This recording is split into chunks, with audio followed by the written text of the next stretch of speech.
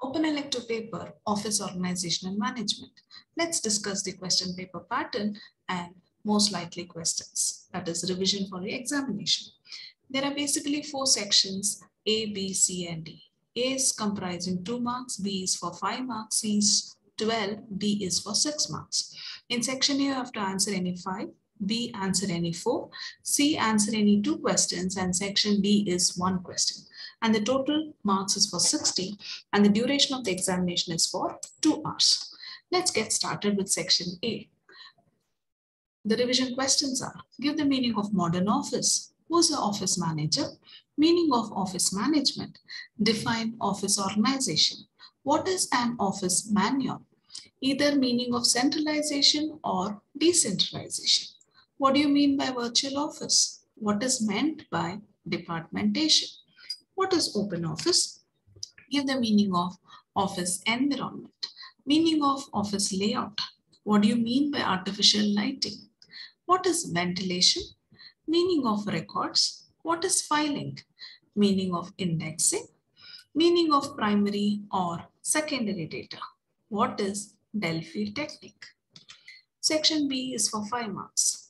Explain the importance of modern office, functions of modern office, factors influencing the choice of office location, importance of ventilation and lighting, principles of record bookkeeping and their functions.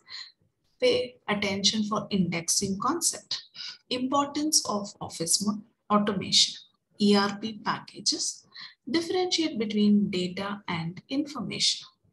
Write the stages of data lifecycle. So you have to draw and explain the data lifecycle. Section C is for 12 marks. Principles of office organization and management.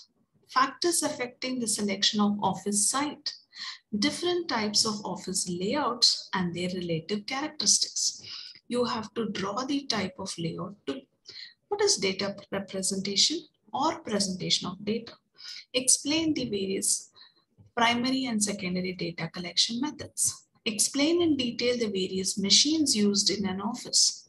Explain the advantages and disadvantages of mechanization or automation.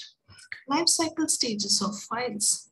Types or methods of indexing office files. Let's move on to section D. You have to answer one question which is for 6 marks and it is based on skill development. Enlist the different types of machines used in the office. Identify the different types of stationery used in offices today. Draw a data lifecycle chart. Draw charts indicating different types of office layout. So you can definitely prepare well for examination if you thoroughly understand the chapters and the most likely questions.